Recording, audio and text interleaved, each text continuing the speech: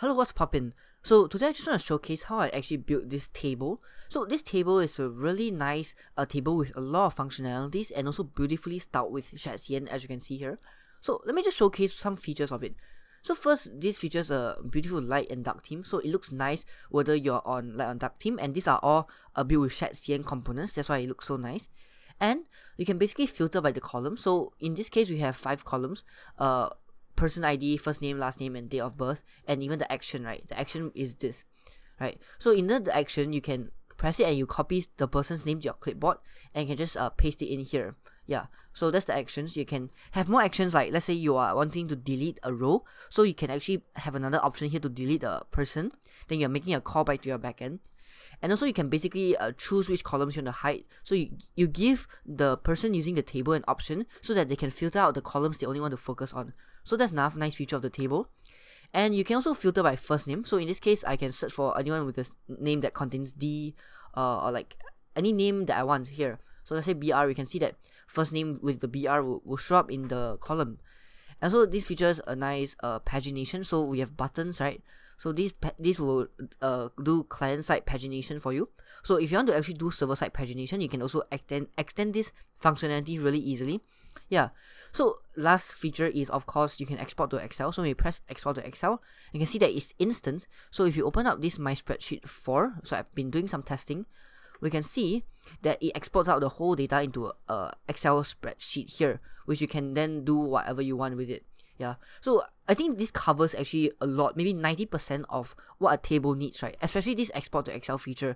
It's a really good practice to always ship your data tables with the export to Excel feature in case someone wants to do further data manipulation with it. Yeah, so I think that's it for the table showcase. So as I said, today we'll be building up everything. The functionality will be using something called tanstack table.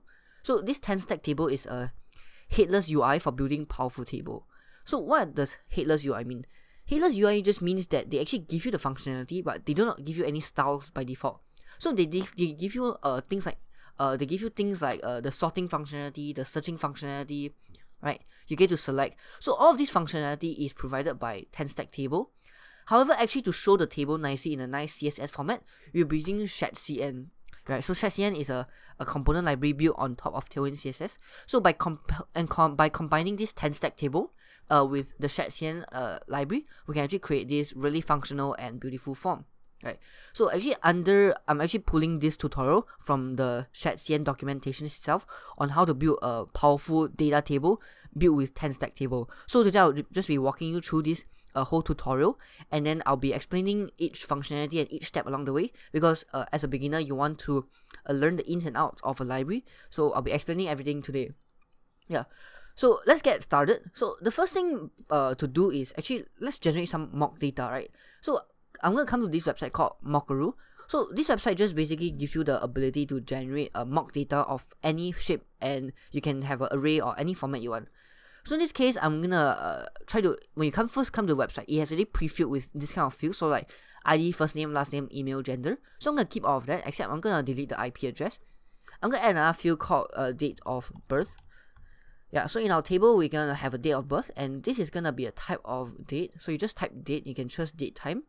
We want it to be in the format of ISO 8601. So these are all just mock data.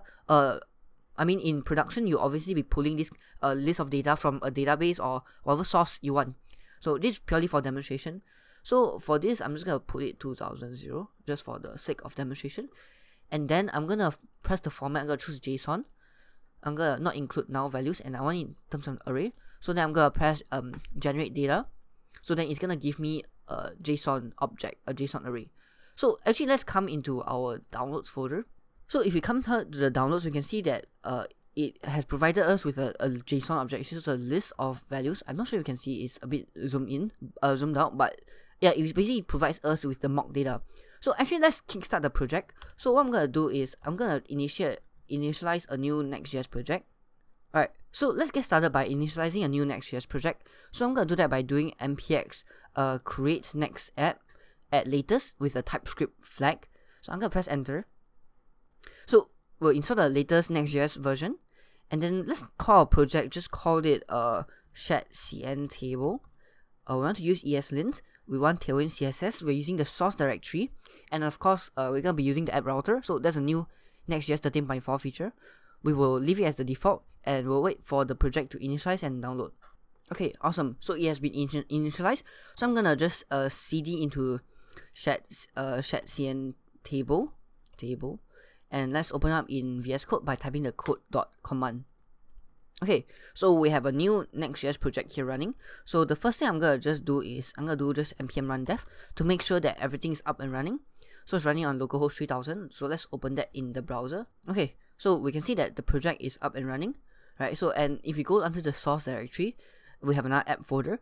So under the app folder, we have this page.tsx. So this page.tsx is actually what is being rendered in this page that we see right here.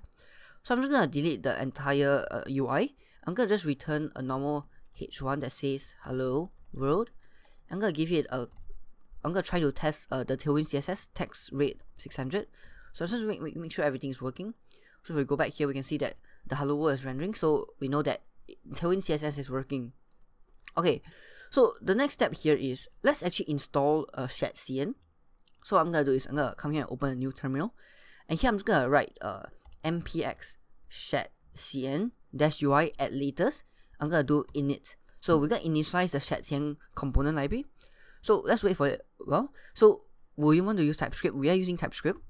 We're gonna leave it at the default style, and we're gonna choose a slate, and then they're gonna ask us where our global CSS file is. So to actually configure that, we have to first come here. So under our /source/app, we have a global.css here, right? We actually want to delete this whole file first because we want to let shadcn actually handle the styling. So I'm gonna delete this file, and then I'm gonna come here and I'm gonna tell it it's located. It's gonna be located at source/app/globals.css, right? So my picture is here is blocking, but here it is. source/app/globals.css. Okay, I'm gonna press enter, and then we're gonna be using CSS variables. So press yes, and where's our tailwind config.js? So you can see that it actually lives here at the base directory. So we can just leave it as the default. And then lastly, what I want the import alias to be. So we're gonna leave it as default also. And then the import alias for utilities default also. And we'll be using React Server components. So press yes. So it's asking whether we want to write the configurations to components.json. So it's just a JSON file that contains all the shadcn configurations. We're going to press yes to that. So then shadcn is going to do its magic and it's going to initialize the components for us. So if we come down here, we can see now that we have a components.json, and this contains all our shadcn configurations. Okay, so perfect. So let's try to actually install the shadcn button first, so that we can test that it's working. So under my terminal, I'm just gonna come here and I'm gonna type to install a component. We must to install a shadcn component, we do npx shadcn at latest at button. So whenever you want to use a component by shadcn, right, you have to come down and manually install it, right? So we press add button, and then it's gonna ask us whether we want to download it. So we're gonna press yes. So let's see where it actually downloaded it to. So if we come down to our directory, we can see that under /source we have a new component. Under the components, there's a folder called UI. In the UI, there's a button here. So this is the shadcn component, right? Using class variance authority. We will not need to touch this file. We just know that it exists and that we can import and use it. So how do we actually use it?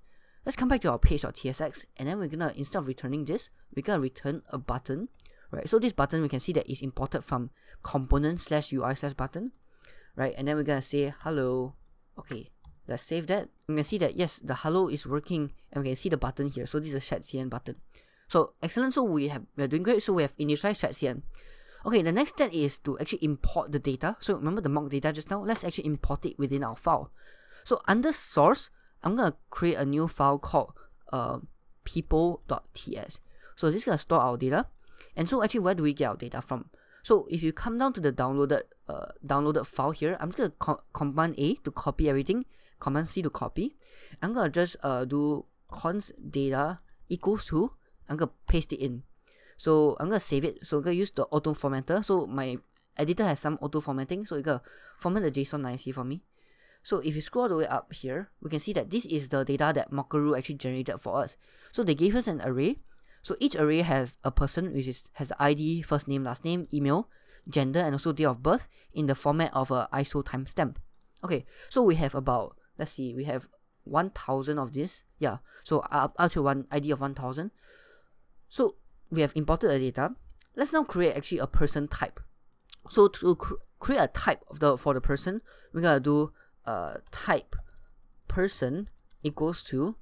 So we can either manually type it out like ID number, or we can actually let Typescript infer it in itself. So we can do type person equals to type of data, right? And then we index into number. So what this does is, when we do type of data, you return us with an array. So you see all these fields are automatically inferred by Typescript. And then because this is an array, we need to index into it with a number. So in the end, this type person, if you hover over it, we can see that it gives us the correct type for the person. So we can use Typescript to actually automatically generate the type for this. I'm gonna rename this data to actually people, right? So I'm gonna come down here, rename it to people. And then I'm gonna export both of this. So I'm gonna export the type and also gonna export the data people. Yeah, so now in other files like in a data table, we can actually import this mock data. So ideally, this will actually come from a database that you have, but this is just for a demonstration. Okay, so now that we have this table, we can actually start with the data. We can actually start initializing the table components. So I'm gonna close this file. I'm gonna come back to the shadcn documentation, and we're gonna see what we need to do. So basically, let's just look at the introduction and the motivation behind why we are doing this. So every data table or data grid I've created has been unique. They all behave differently and have specific sorting and filtering requirements and work with different data source. It doesn't make sense to combine all of this variation into a single component, right? If we do that, we lose the flexibility that headless UI provides. Meaning, what it's trying to say is that all these tables that we have created throughout our careers are going to be different, right? Some tables require different things. Some data requires sorting, some data requires filtering, and it doesn't make sense to lump all of these functionalities into one single hard-coded component. So what shadcn and React tables provide us with is that this component style functionality where you can just drop in whatever functionality you need. So if you need a sorting functionality, you add that in, and if you need a filtering functionality, you add that in. If you do not need all of this functionality, you just don't have to add it in, and you can just use the default table layout to just display your tables without needing any other functionality. So we're going to go through a lot of things. We're going to be going through how to set up a basic table. We're going to show you how to do row actions, pagination, sorting, filtering, and visibility, and row selection. So actually, to initialize the installation, let's first add the table component by shadcn. So I'm going to copy the command here. I'm going to come back down here and I'm going to install it. So I'm going to do npx shadcn at UI latest add table. Okay, so then I'm going to run it. So I'm going to install it by pressing yes. Okay, so proceed. So it has added a table in here. So if you come down to the directory, we can see that under the UI folder, a new table.tsx has been created by shadcn. And this basically this handles all the table definition, table CSS by shadcn. Okay, so let's come back here. So other than that, we also need the tanstack React table. So this React table, remember, is the headless UI that I was talking about just now. So you can install this library also. So come back here and just do npm install at tanstack/React table. Okay, so while it's installing, let us just look at the prerequisites. So for them, they're going to build a table to show recent payments. For us, we're going to build a table to showcase the people. So we can see that we have already done the first step. So they define a type for the payment, and they have also exported a data payments table. So this is the data source that they're talking about. So next, we're going to be starting by create the following folder structure. So under app, we're going to have a folder called payments, and we have three different things: the columns file, the data table file, and the page file. So the columns.tsx will actually contain our column definitions. So in this case, if you come back to our definitions for our data, people.ts, we can see that we have a bunch of columns, right? We have ID column, first name column, last name column. We need to explicitly tell React table what it contains. Therefore, we have a columns table, a columns file, and then we have a data table file, and this will actually contain our actual data table component where we actually render out the entire table. And lastly, this page.tsx is just the page to actually put the data table in. So this data table is the component, right? And then the page will actually render the component. So let's create this table layout. So under app, I'm going to create a new folder called people. And then under people, I'm going to create a file called page.tsx. So here, I'm just going to do tsrafce. So this is a snippet that stands for TypeScript React Arrow function export component. So it's going to generate this nice component for me. I'm going to just enable it as people. So we're going to save the file. So because of Nextjs 13.4, so any folder that contains a page.tsx will automatically map to the URL. So if we come back to our browser and we come to /people, right, we can see that this page is actually being rendered by this component, this page.tsx here. So if we name it to hello again, we can see that it automatically updates here, and the URL will be /people. So this /people comes from this people folder here. So under this people, I'm going to also create the columns.ts, and then for another thing I'm going to create is the data-table.tsx. Okay, so I'm going to just tsrafce. I'm going to do people data table. Okay, so this is going to be the component, and then for our columns, let's actually define the columns. So if we go back to the documentation, we can see the first step is to define the columns. So if you come down to the first step, we can see that we have to define the columns, right? So under the columns.tsx, we're going to first import this column definition function from tanstack table. So I'm going to come here and import this. So how do we actually define the columns for our people?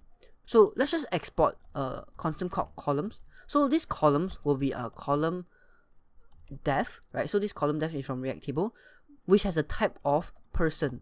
So this person, we can import it from this add people. So remember, this is the type that we have exported out from the data file.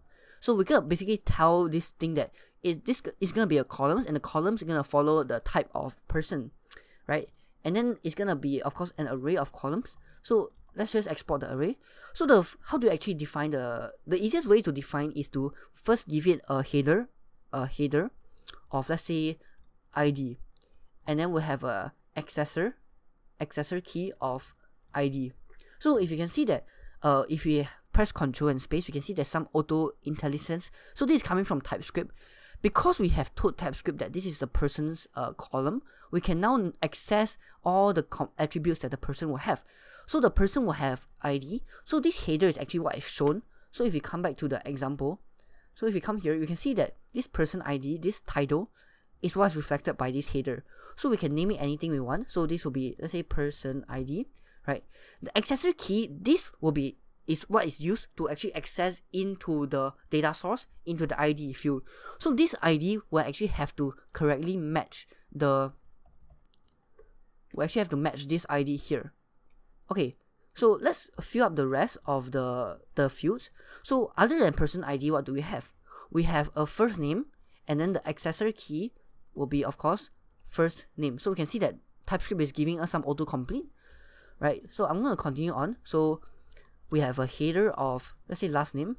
The accessor key is going to be the underscore name. So we can see that if we press Ctrl space again, we can choose the correct attributes. So TypeScript gives us that type safety so that we don't actually mess up when defining our columns.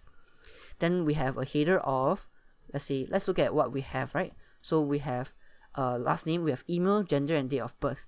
So I'm going to have an email. The accessor key is going to be email. And then we have a header of gender, and then accessor key of gender. And lastly, we have a header of dates. Let's say dates of birth, and then we have an accessor key of date of birth. So with that, we have actually defined our column. So we have told React table what kind of columns exist for our table. That's good. So now we can actually go on to the next step. So I'm going to save the file, I'm going to delete everything. So I'm going to come back to our data table component. So first we have to make this into a client component, right? And then let's actually follow the instructions on what they want. So first, let's import all these 4 things from React table. So I'll explain it on the way as we use the files, what it means. So we have the column def, this has been explained. So flex render, get core model, and use React table. So this use React table is the key to React table API. So this use React table will actually greeted us with a table object, which we can then use to actually map out all our rows and headers. So let's come down here. Let's also import the actual CSS components from shadcn table. So I want you to notice the difference here. So this tanstack table, it gives us the backend headless functionality to define our tables and the data that it will contain, and also gives us the functionality like sorting and filtering. However, this component /UI/table, this is by shadcn, and this gives us a style to build on top of the React table. So this is just something that we want to note here. So let's also come back here. So we're gonna basically export a component called data table, right? So here we can see that we are trying to export this people data table, but what do we actually tell them what the props are? So I'm gonna just copy this interface. So copy down here. Okay, so let's go through what it means. So this will take in a generic of a table data and table value. So we're just gonna tell data table that we're gonna be expecting two things. We need the columns, and we also need the data.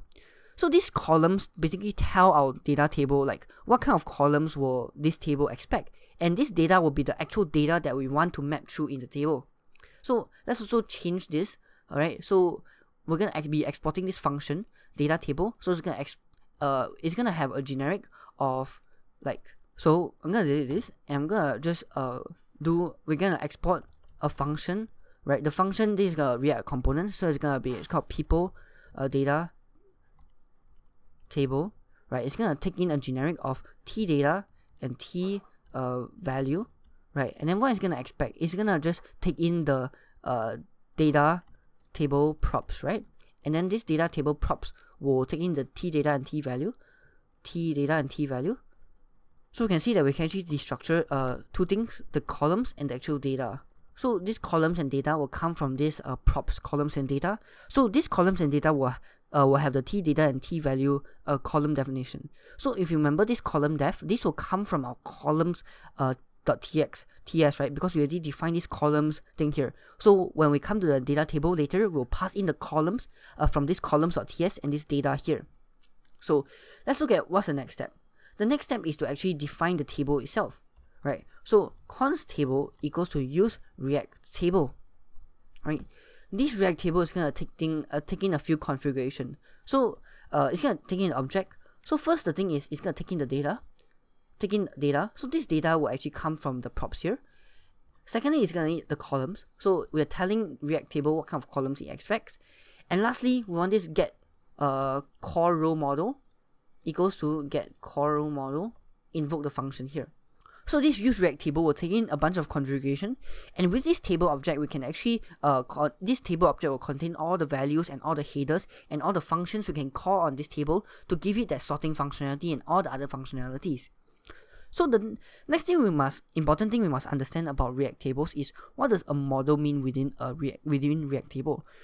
So a model within React table, you can imagine it as like a configuration. So each functionality has its own configuration. So let's say I have different functions like filtering, sorting, searching. So each of these are composable components, and each of these composable components will each need their own configuration objects. So let's say for filtering, I need to tell it how do I actually filter, how do I actually sort the table, how do I actually select the table.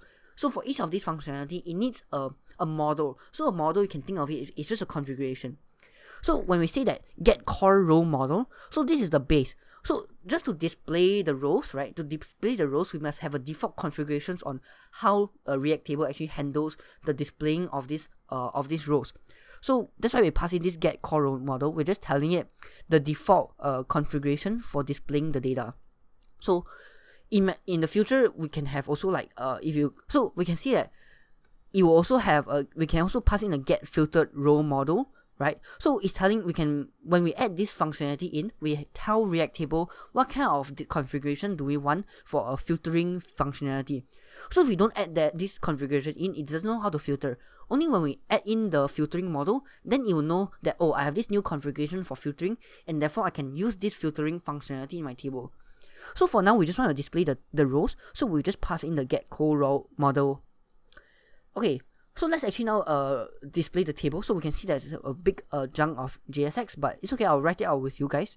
Okay, so let's now actually write out the JSX. So we need to return, let's just return a wrapping div first. So we'll have a div with a class name of a rounded dash medium and a border. Okay, and then now let's actually display the shadcn table. So the table here is just purely CSS. So for the table, we have a table header, right? And the table header, let's show the tables. So remember we got this table object from this use react table. So if you actually index in, let's look at what functions it gives. So table dot get header groups, right? So it will return us with a header groups. So a header group is like, you can actually imagine there might be multiple header groups. So let's say on top of here, I can have another header group.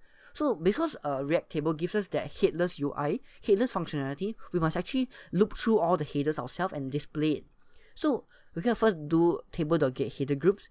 Then for each header group, so we do map dot each header group. What we do want to return? We actually want to return a table row. So the table row is gonna have a key of header group dot id, right? Table row.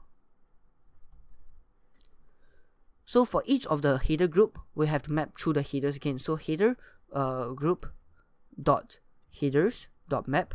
So for each header, what do we actually want to return? We just want to return table head, right? Table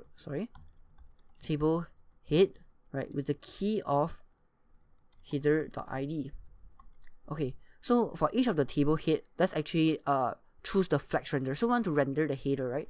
So you can remember here we actually imported this flex render. So this flex render is a utility function from React table that just gives us a very nice way to actually render out our cells and headers. So we're gonna do flex render. So we need two things, right? The first thing we need is the header dot column dot column def dot header itself, and then the second thing would be header dot get context. Yeah, so this is just the React table way of showing this header. So I'm gonna save this, right, and then I'm gonna come back to the thing here, and then we can now see. So actually we have not actually shown this header, we're just defining the JSX, but later after we finish this component, we'll be able to see it in action. So here we have already defined the table head. So let's actually, after the table header, so under this table we have the table head, right?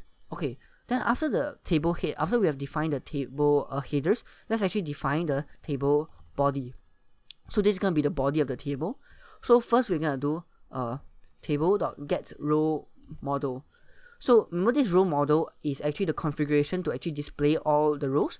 So we're going to do get row model dot rows, right? So if the rows dot length exists, meaning that we have data within the rows. Because if we don't have data within the rows, we want to display a message to show that, oh, there's no rows to actually render. So if there's a length, what we're gonna display, we're gonna display all the rows. But if there is no rows, we're just gonna display just a normal table row that just shows table row. We just want to show that we have a table cell.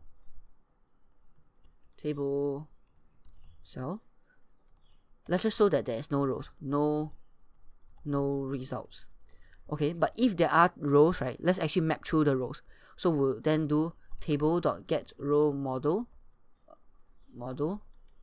dot rows dot map. So for each row, right, let's return a table row. So within the table row, let's give it a key of row.id, and then we have also a row.get visible cells. So we have a row, right? A row will contain like person name, first name, ID, last name. So for each of the visible cells, we actually want to map through the cell.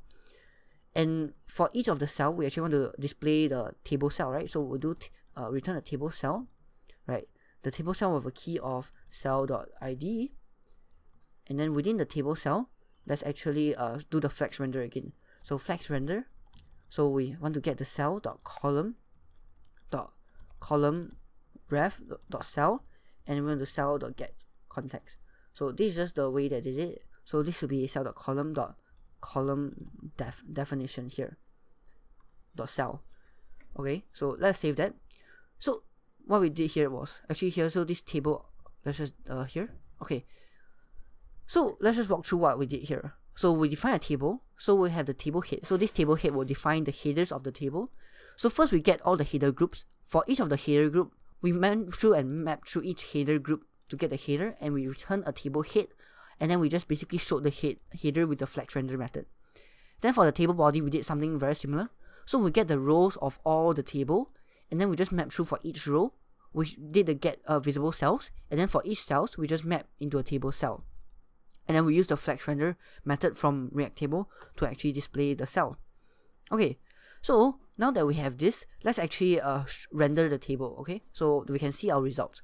So let's go under page.tsx under people. So here we can actually display the table. So I'm going to return the person people data table, right? So we import it from /data table. So this needs a few things. It needs the columns and the data. So where do we get the columns? So we can get the columns by getting it from the /columns.txx. So if you remember, we actually define all our columns, column depths, and then we're passing it into this data table now. For the data, we can actually pass in the people that we can import from the mock data. So this comes from our mock data people, right? So it's all this whole big array. So let's save this file, and then let's see if it actually works. So if we go and refresh it, let's wait for a while. Okay, we can see that it actually renders. So I'm gonna just zoom out a little. Yeah, we can see that it renders. So right now it looks a bit off, right? Because there's something wrong with this data table, and that's my mistake, right? So this should actually be table header, not table head. So I'm gonna save that again, and then we can come back here and we can see that it displays perfectly. So we just basically map through each table, each cell and each row, and we display the head, person ID, first name, last name, email, gender, and date of birth. Okay, so now let's actually improve on this, right? So actually before that, let me just show you. What if we pass in an empty array? So this data, instead of people, we'll pass in an empty array. So by right, if we pass in an empty array, let's guess what happens. We're gonna see that basically there won't be any rows, right? Because the rows.length will be 0, so it's gonna show no results. So if we come back here and we can see that, correct, it will show no results. So that's just why we added this part here, just so that we can see the result of our efforts. So I'm gonna go back here and just add people, so we can see that it will render again. Okay, so the next step is, let's look at how we can format this cell a little nicer. So we can see that right now, since date of birth, this is not very human readable. Because this is in an ISO timestamp, we want to display in the make it more human readable. So we want to showcase like, oh, it's December of 26 or something like that. We just don't want it to show it. So how do we actually do custom cell formatting within our React table? So if you come back to our code, if you come back to our columns.txx, so this is where we define all our columns and the cell formatting. So if we come back to date of birth, right, we can actually go and define. So for this date of birth, we can actually take in another function called cell. So this cell, we can actually return a function. So this function we can destructure the actual the row from it. So let's just get so this cell, whatever it returns from this cell, this function will be called to actually render out this cell here. So if I just return a plain string like hello world, let's just save it. We can see that. So we can see that when we do this cell and we return the hello world, we can see that it actually throws an error. So the error is telling us that functions cannot be passed directly to client components. Meaning, right now this columns.ts is a server file, meaning that this runs on the server. However, this data table runs on the client.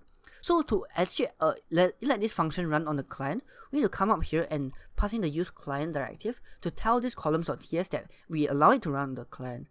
So let's refresh it. And then now we can see, you see this date of birth, now it returns hello world instead. So whatever this function returns is going to be formatted into this hello world.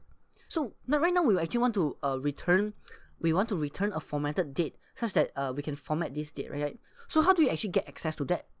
So as we have shown here, we can actually get access to this row. So let's just get the actual date of birth here. So we get date of birth equals to row.getValue. So this row has a function called getValue. We can just pass in the date of birth attribute, and then it will get us this date of birth. So it allows us to get the date of birth, and then let's format it. So let's do const formatted equals to new date, right? We're gonna pass in the date of birth, and then we're gonna call .to locale date string.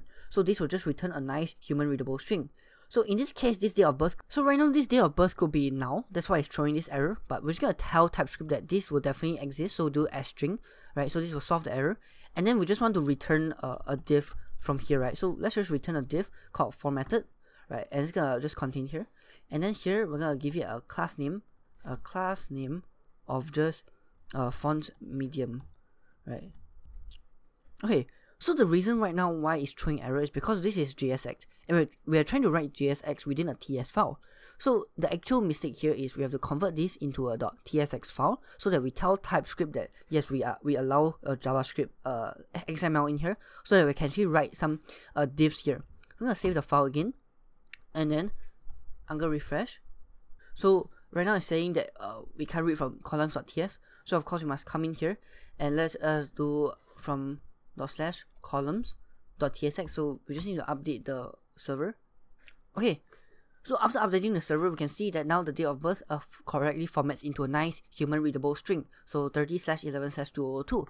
So we can see the power of React table. So within the column definition, we can actually define the formatted cell value, and we can get access to the actual row, and then we can get a date of birth, and then we just format it and return whatever divs we want. We can even style it however we want. Okay, awesome. So now the next step is let's add this action things. So how do we actually give add this button, such that when we click on it, there's a drop down menu and we can do whatever action we want here. So what we can do here is I'm gonna come back to my column definition. So after this date of birth value, I'm gonna add another column, right? This column I'm gonna name it ID of action. So this actions doesn't actually access anything, but we want to return a cell. So remember this cell function. So this cell function will actually return whatever JSX that we want to display here.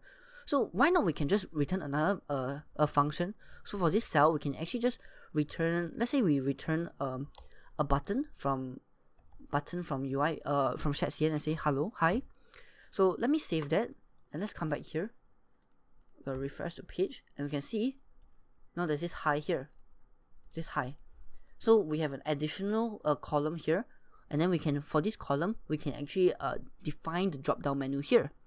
So let's actually get the drop down menu. So I'm gonna come and install the drop down menu component from shadcn.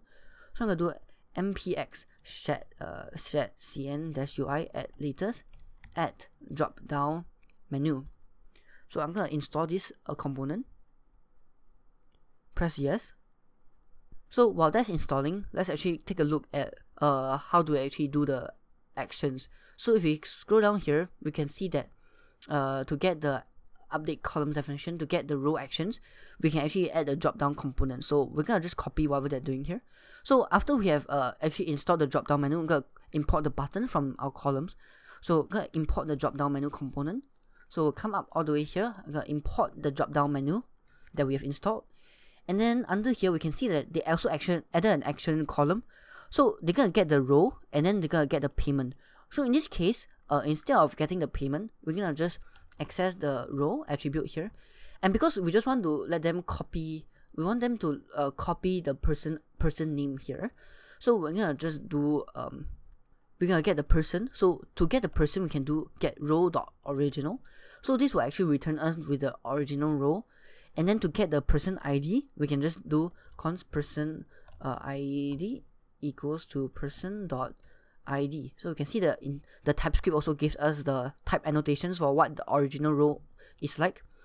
And then instead of returning the button, we can return a drop down menu. So let's just return a drop down menu. So within the drop down menu, we have a drop down menu trigger. We can pass in the as child prop here. So we want to have a button, right? This button is gonna have a variant of ghost, and then the class name of width-8, height-8, and padding of 0.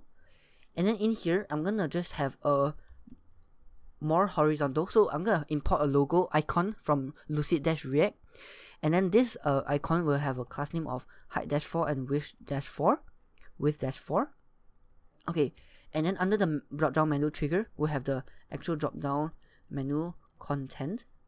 Okay, So this drop down menu content, it will contain the actual list of actions that we want. So we'll have first a drop down menu label that says actions. Under the actions, we have the item drop down menu item, right? Let's just do copy person name. So on click, when they click on this button, we actually want to copy the name to their clipboard. So in order to do that, we can actually call this function called navigator. So this navigator is from the HTML window API. We can get the navigator.clipboard.write text. We can take the person ID and just basically copy it to their clipboard, right? So this person ID obviously comes from here. Person ID. So because they expect a string, we're going to do a toString. Okay, so we have just faced a new error. So this is I believe this is Nextjs 13.4 with shadcn error. So after doing some googling, so this is a really recent error. So August 8, right? So all we need to do is, because Lucid React has some dependency issue with Nextjs, so we're gonna install this new version of Lucid React. So we're gonna do npm install at 0.263.1. So I think in the future, once they actually fix this dependency, you shouldn't have this error depending on when you're actually doing this tutorial. But in this case, I'm gonna just do that. I'm gonna restart the server. I'm gonna hope that the actual icon will be resolved properly. So I'm gonna come back here. I'm gonna refresh the page. Okay, so downgrading that Lucid icon package worked. So we can see now that we have a new drop down menu. So we can see this button corresponds to this drop down button that we have defined here. So this icon also corresponds here. So when we click on it, we can copy the person's name. So this function will be called to copy it, copy the person ID. So if we actually come down and paste it, we can see that it copies the ID of 1. So we can change it to anyone. So if we don't want it to be copying the person ID, we can actually just directly copy person dot first name. So we can copy the person's name and be copied to our clipboard here, the first name. So this just corresponds to whatever we want to copy here. So it's all up to you. So I mean, with this functionality, you can even add like a delete functionality, so that you can, if you want to delete it from your database, you can take the person's ID and then make a backend API call to delete based on the ID. Okay, so we're doing great. Now let's add pagination to our table. So if you see in our original example, we have a pagination, so the next and previous. So we'll come back to our data table here. So other than, remember when we said that we have this model, so a model is like a functionality and a configuration. So when we want to add a pagination functionality, we can actually pass in a get pagination row model, and we pass in the get pagination row model. We import it from a React table, right? Get pagination row model, and then we invoke it. So now we basically added this pagination functionality here. Okay, and then all we need to do now is we want to add the pagination controls. So we scroll down under the table here. So when we return, let's just add an additional div just to wrap the entire table. So I'm gonna collapse this. I'm gonna copy the div down here. So this div will be for the table, and then for here we have another div for just the pagination. So I'm gonna format this. So for the pagination, we have a div with the class name of flags items center, justify start space dash x dash 2, and also a padding y of 4. And then under this pagination, let's actually add the two buttons to actually go to the previous and next page. So the first button is gonna have a variant. So let's import the button from shadcn first. We have a variant of outline, and then size of a small, so a small button. And when we click on it, what do we actually want it to do? We want it to go to the next page, right? So actually the table variable, so this table that we got back from use React table. So this table has a function called table.previouspage. So if you invoke this, it will actually bring us to the previous page. And we actually want to disable this button, right? Disabled equals to table.get can previous page. So let's just negate that. So what it does is, if this get can previous page returns a boolean, so it's basically asking whether this table has a previous page. So if it doesn't have a previous page, obviously you want to disable the button, because if there's no previous page, it doesn't make sense to allow the users to click on the button to go back to the previous. So under the button, we're gonna just press previous. So I'm gonna save the file. So let's go back here, and we can see now we have this previous, and it's disabled now because there's no previous page, because we are on the first page. So now let's do the same and add the button for the next page. So actually we can copy the functionality. I'm gonna copy this button down. I'm gonna paste it down here.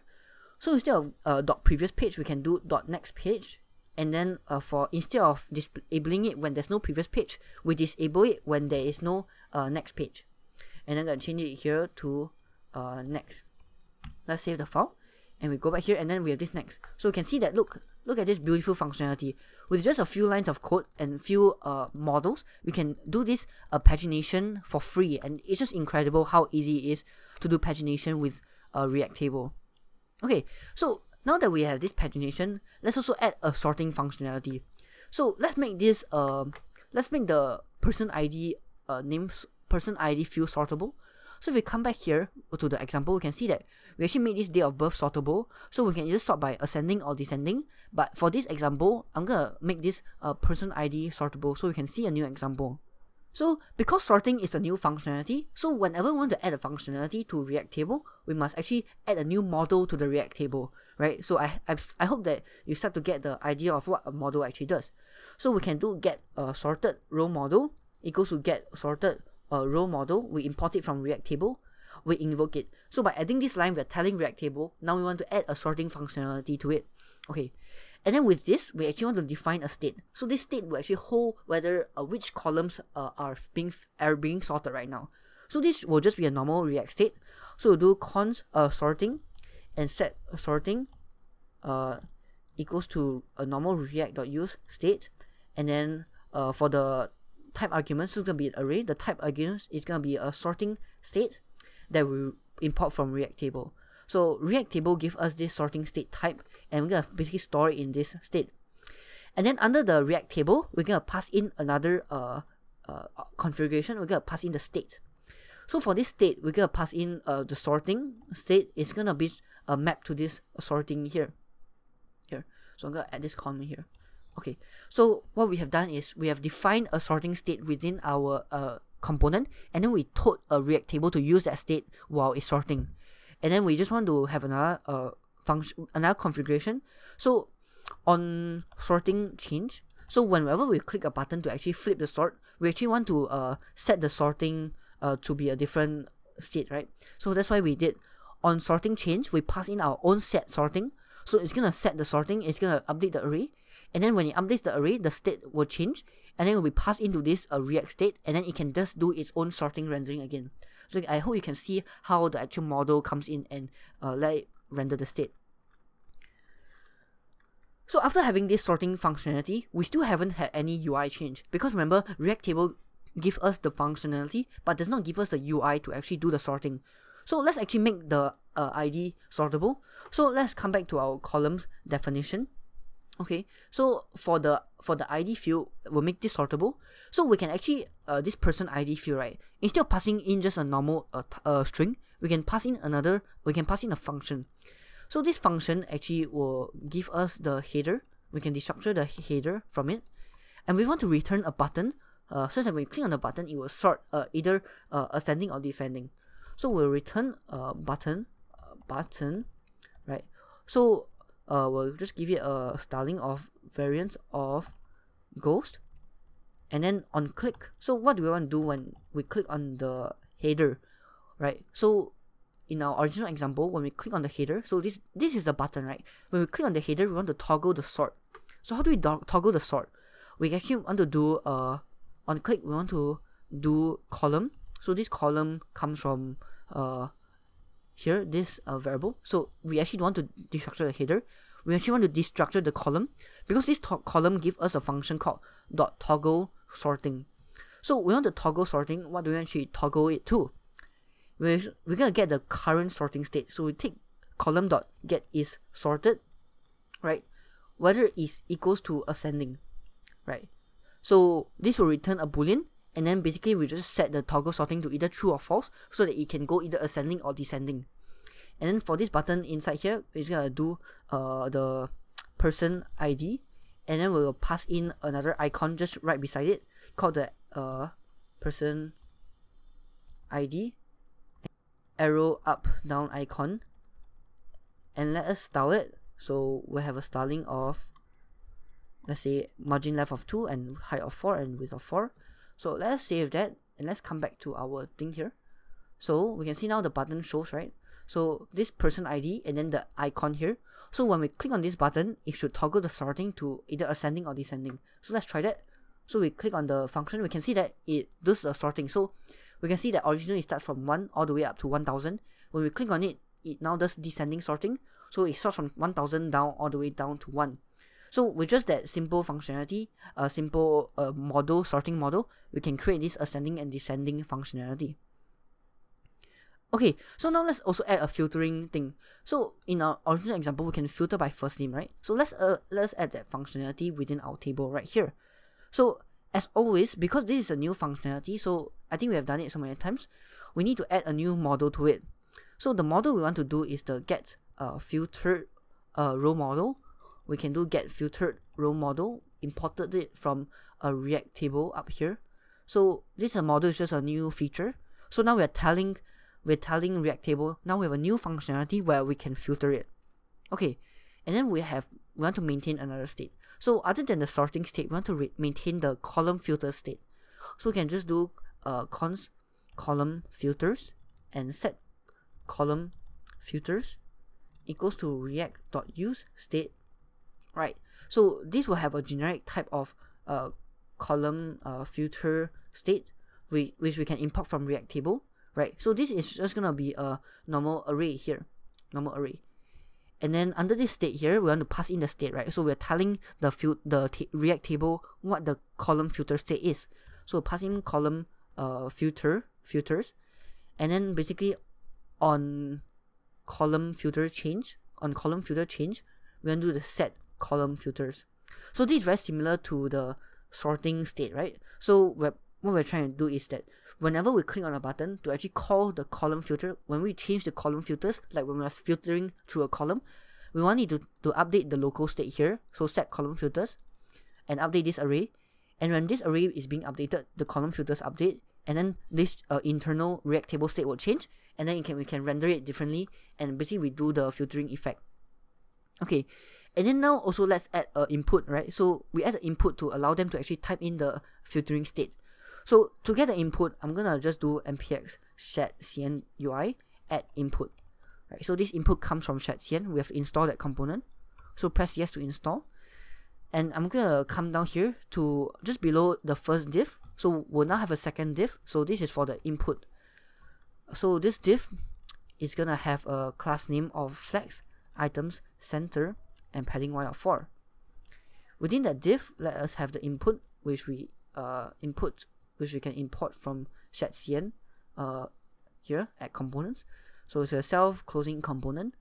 We have a placeholder that says filter first names. Okay, and then we'll have the value. So the value of the input is gonna be table.get column. So we can get the column of the first name attribute, right? And then we'll pass in .get filter value here, right? So yeah, so the value will actually be this. So if this doesn't exist, we'll pass in just an empty string here. So here we'll just tell it that this is gonna be a string. So the value will match because the input value expects a string. So this table.get column will get the actual like filter value. So whatever we enter here, this is the filter value, right? So this is the get filter value. So if that doesn't exist, we enter return an empty string.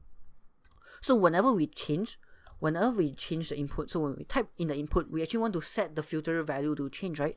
So we'll just get the event from it, and then we just want to do table.get column, first name again, but this time instead of getting the filter value, we want to set the filter value to be e.target.value. So this will just do the control form thing in React and also update the filter value state within React table. Okay, and then we'll just give it a class name of just a max width of SM, just make it look nicer. So let's go back here to this example, and we can see that now we have a filter, and when we type on it, we can see that the first name is now being filtered. And if we enter, like, let's say this Wheeler person, so Wheeler, we can see that it shows up here. So with just that a small functionality of setting the filter value and updating the state up here, we can see that just by the model, we can add the sorting functionality, the filtering functionality really easily. Okay, so now let's actually add this columns thing. So we want to be able to hide the columns, right? So we want to give this button, this menu item, so that when we open this menu, we can choose which columns we want to hide. So how do we actually add that here? So let's come back to the code. So that the hiding of the column visibility, we can actually do a state for that. So let's just declare a new state called column visibility, and set column visibility equals to react.use state, right? It's gonna be an object, and then the type is gonna be the visibility state, which you can import from React table itself. So we have this state, and then we basically want to tell React table to set the state. So here we have on column visibility change, we want to set column visibility. So we pass in the state, we bind React table's internal state to our own state, and then here we can also pass in the column visibility state here. So this will correspond to the internal state for the which columns are visible. And then with that, let's actually add the UI to actually show the menu on which columns to hide and show. So just under this input field, right? So before the first div closing here, let us add a drop down menu. So drop down menu, let's just import from the components UI. So under the drop down menu, we'll have the drop down menu trigger. We can import from the components. Within that, let us put a button, right, and a variant of outline. And then inside the button, let us do columns, and then we have a class name of margin left of auto. So we push it all the way to the right.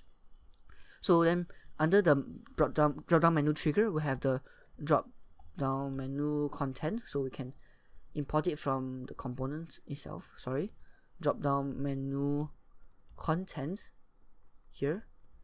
Then within the content, let us just align it to the end, and then insert here, we can actually get all the columns, right? Because we are trying to display, if you see the example, we are trying to display all the columns here. So how do we get all the columns? We can get it from the table dot gets all columns function. Then let's do a filter. So we want to filter out those columns that can hide. So columns, we return column dot get can hide. So because some columns we want it to, so some columns we actually don't want them to even hide it. So certain columns, like let's say this action column, right? We don't want them to be able to hide this column at all, because certain columns we can't hide. Like we do not want them to hide this this actions column. So we actually want to get all the columns that are able to be hidden, and then after getting these columns, we can actually map through the columns. So these columns will be able to be hidden. So for each column, let us return the drop down menu checkbox item from our own UI component, and then within that, let us pass in the key of column.id, and then the class name of capitalize. So we capitalize all the items inside, and then within it, let us just return the column.id. Okay, so the last thing we need to add here is let's just pass in whether it's checked.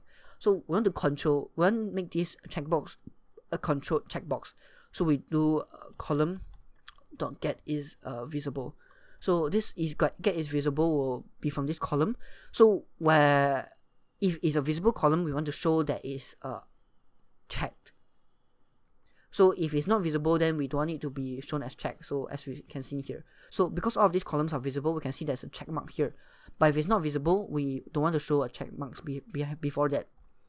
So then we want to do unchecked change. So whenever we click on the actual item, we get the value. And then we just want to do column.toggle visibility. We pass in not value. So this basically does converts this value into a boolean. Yeah. So the error here is because it has a implicitly any type, we'll just put this as boolean. just for the sake of it. So with this onCheck change, if we come back here to this, we can now see that there's a new columns. So when we click on it, we can actually toggle whichever columns we want to change, whichever columns we want to show, right?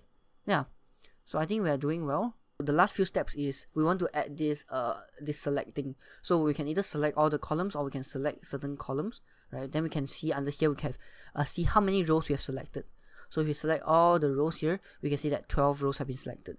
Yeah, so let's actually add the checkbox feature. So let's come back to the columns definition. So we can see that this checkbox here is a new column by itself. So we can actually come here and add another column. So this is going to be the first column. So this column will have just an ID of select the checkbox, right? And the header, we're gonna just take the table, so destructure the table within the header, and then we can just do checkbox.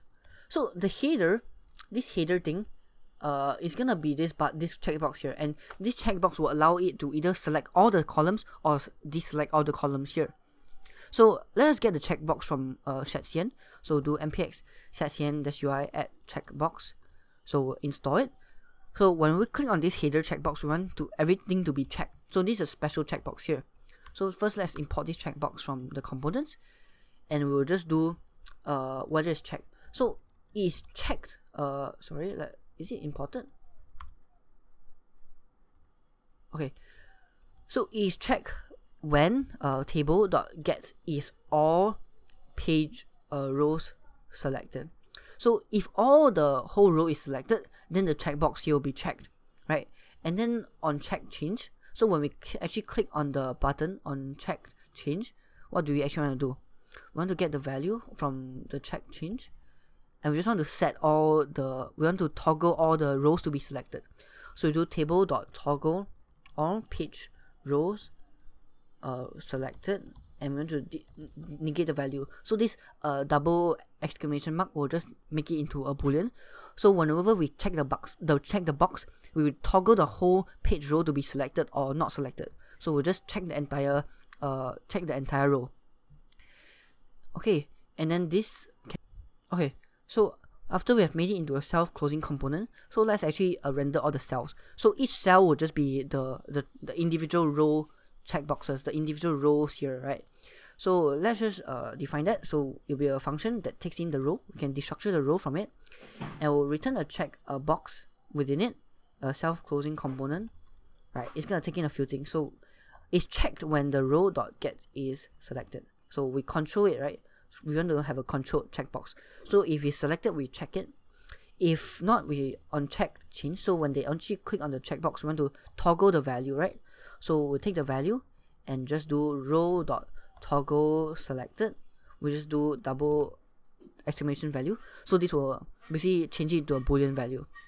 So the issue here is checkbox, yeah, should be checkbox with a lower b here. Okay, let's save it. Okay, that's good. And then let's just save it, and we can now see that there should be a checkbox showing up here. Okay, and the reason why it's actually not showing up here is because it's a classic React mistake again. So you can see that this is an explicit function. So we actually need to return the checkbox here, return, and then for here we also want to return it here. So let's save the function. So now we're actually returning the checkbox, and then now we can see that when we press on this, it selects everything, and then we can also select individual checkboxes for that selected rows. Yeah. And then the last thing here is actually under this select column, right? Under this cell, we want to just enable sorting. So we actually don't want it to be sorted, because it doesn't make sense to sort the checkboxes, right? And also we don't want to hide it. So enable hiding equals to false. So let me just tie up this thing for you. So you see this enable hiding equals to false. If you come back to the page, so remember when we did the get all columns of filter, right? We can see the column.get can hide.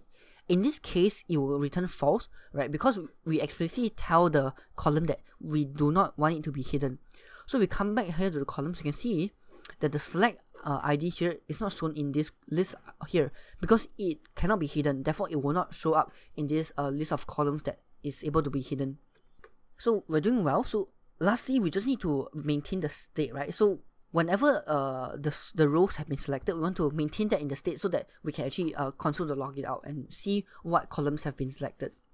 So we just maintain get row selection state, and then get row selection equals to react.use state. In this case, it's just gonna be a normal object, empty object, and then we want to pass it into React table. So on row selection change, we just want to set row selection set. So this will be set row selection.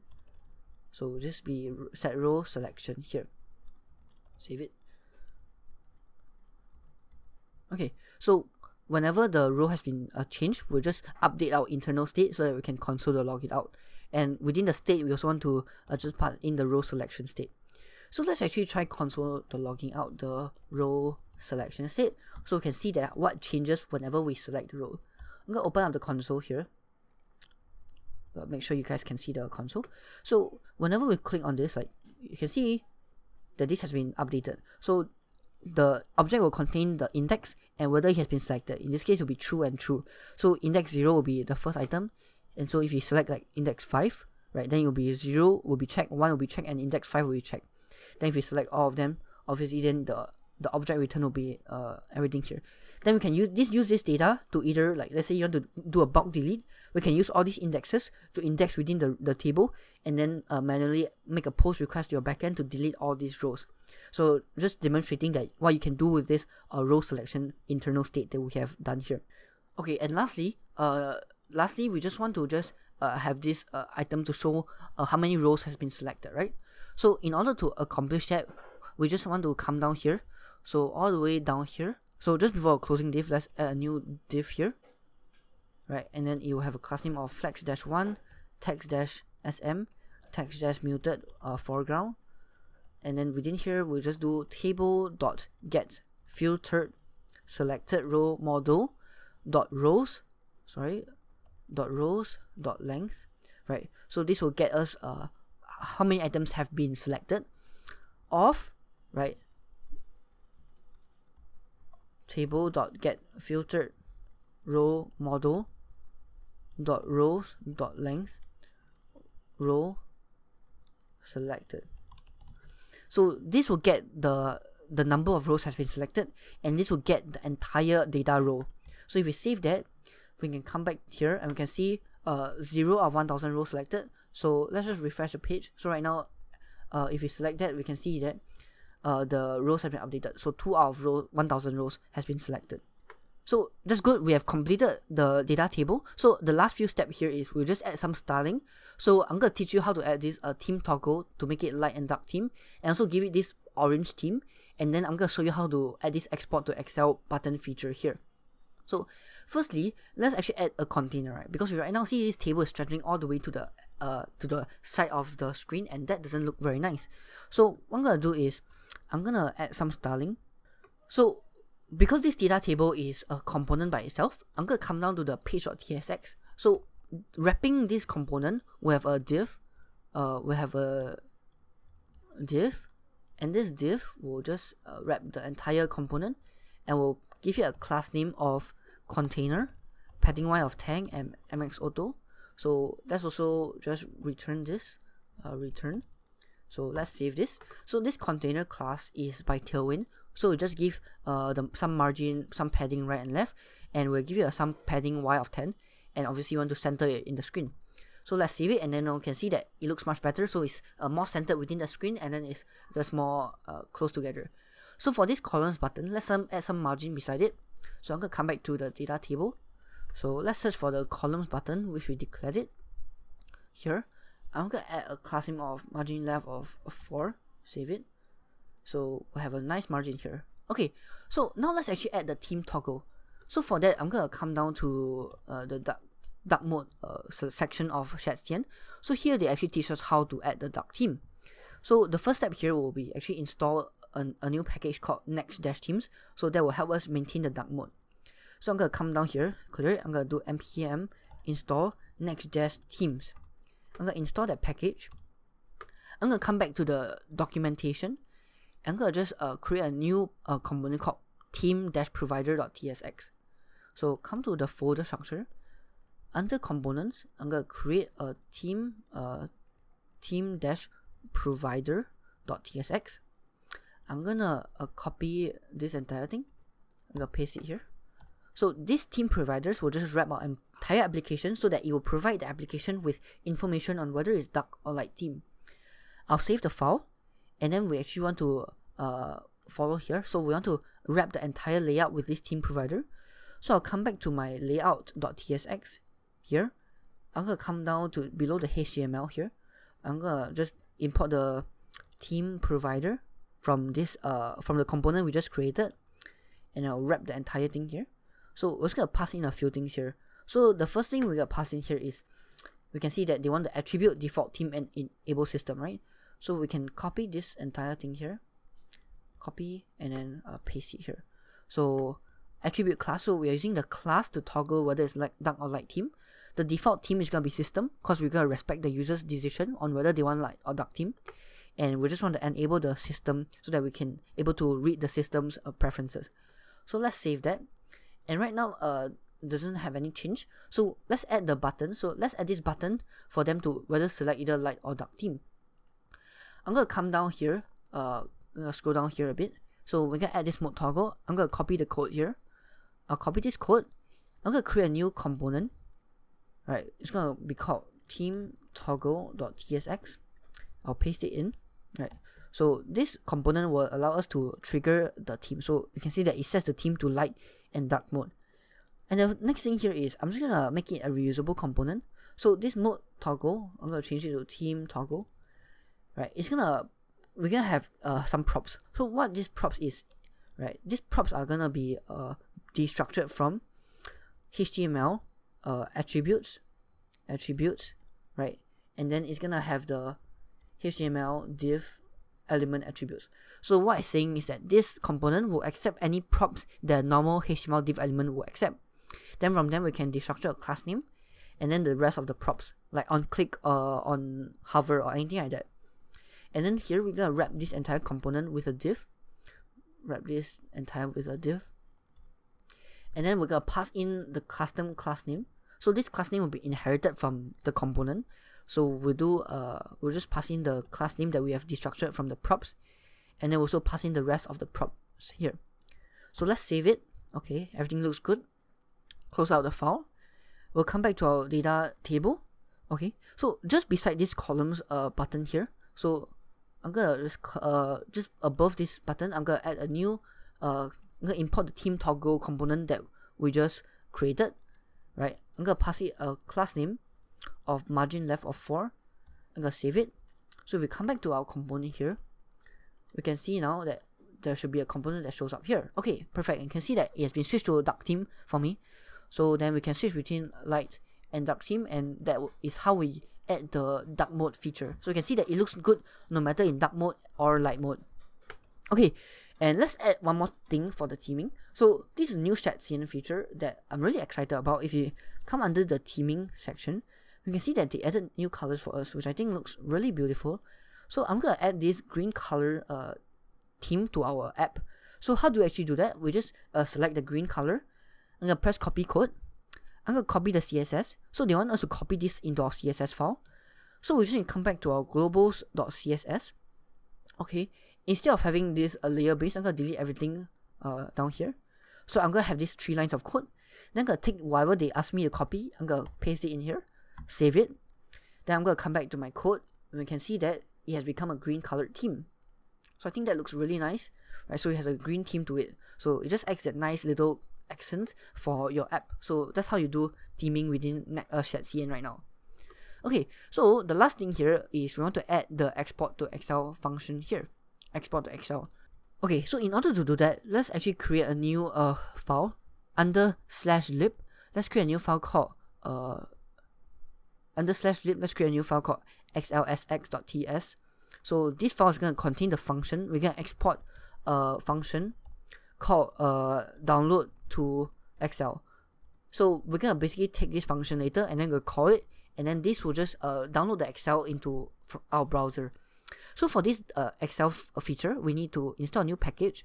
So this package is called JSON-s XLSX. So we'll install this package here. So this package will give us the ability to convert a JSON object, which is an array, our data, into the Excel. So let's close out this terminal. So the first few things is we're gonna import XLSX from JSON as XLSX. Okay, so the first how we actually use this is we must first define the array. We want to define the columns in which the Excel will hold, right? So let's just do the columns equals to an array. So these columns will have a type of JSON sheet, which can also import as a type from JSON as XLSS, right? So we can take this JSON sheet and just give us some type annotation. So the first object is we'll take in the sheet name. So this sheet name, I'm gonna name it just persons, okay? And then under the columns, these columns will be an array. So for each column, we can actually define the column within the Excel we want. So for the first column, we'll name it person ID, and then we'll have the value of ID. So this ID will match exactly what is being accessed within here. So this ID, first name, last name, this will show up as the value. So this value must match there. This label is just a human-friendly name, so that when you see in the Excel, it will show person ID as the column. Okay, and then obviously we have a label of first name, and then the value of first name. So this first name must match whatever is within your data here. And then we'll do the same. So let's just do up here. So the last name. So we can access it as last_name, and then we'll do email, gender. So gender and email. Okay, and then we'll have also a date of birth, right? So label of date of birth, but this will be special because we don't want to give them this ugly ISO timestamp. We want to give it a human readable format. So what we can do is for this value, we'll take in the original row and we'll just return a new date. So we can access row.date of birth dot to locale date string. So this just gives us a custom function to actually return a nicely formatted string within the Excel cell. So just ignore this error. I mean, this is just, we know that this is gonna be a string, but then it's gonna have a type mismatch or something. So it's okay, we just ignore the error. We know that the date of birth will exist. And lastly, under the columns, we'll pass in the content. So this content will actually be the JSON object, a JSON array, right? So to get the JSON array, we'll take in as a function. So this data, right? This data will have so actually just this data we can actually import from the people, right? So import people from people. So this is the mock data, and for this content we'll just pass in the people. Okay, so with that, let's look at error. Okay, so after we have defined the columns, right, we can actually have some settings. So let's just put some settings. So we have the file name equals to people Excel. So this is whatever file name will show up when you download the Excel into your browser. Then lastly, we can just do XLSX. We pass in the columns and settings. Save it. So these columns will actually, this should be JSON sheet array here, right? Because then we can have multiple sheets. So let's say you have sheet 1 is person, you can have another sheet here. So this is gonna be an array of sheets. Okay, so with that here, we have finished this function, right? We can export out this function, which we have done. And then within our, if you come back to our data table here, above this team toggle, we can also add another button for this Excel function, right? So we'll just do export to Excel. Then on click, we just want to trigger the download to Excel function, which we import from our library. Let's save it. And then let's go back to our thing here. And then it will show up it will show the button here. Okay, cool. So we have this button now. So let me just add a styling. So let's just give it a class name of margin left of 4 again. Save it. And then now we can see that light mode and dark mode works well. And when we click on this export to Excel, hopefully, and we can see that people Excel. So we can see that this people Excel file name matches whatever we give it in this name here, people Excel. So let's open the Excel spreadsheet, and we'll be able to see. And once we open the Excel spreadsheet, we can be able to see all the data here, and we can also see the nicely formatted date of birth that we've given the custom value through this function here. Yeah. So that has come to the end to the video. So I hope you've enjoyed this tutorial and how to actually build out really beautiful forms with React Table and also shadcn. So remember that React Table will give you the functionality, while shadcn gives you the beautiful UI to actually build on top of the functionalities given by React Table. So if you enjoyed this video and you've learned something from it, please do like, comment and subscribe on the channel. It'll help me a lot. And other than that, happy coding and thank you for watching.